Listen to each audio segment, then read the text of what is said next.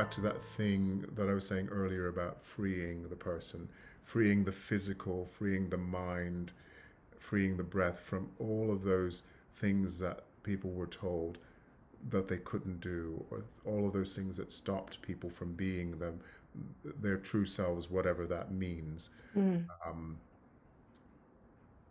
And I think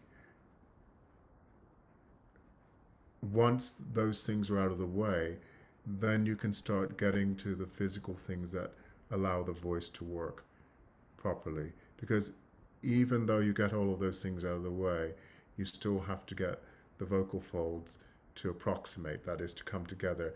You still have to get the breath to do what it needs to do to make pitch. And a lot of that is more and more freeing of the person on deeper levels. So there are layers of, like an onion skin, of taking off the distress of being told you can't.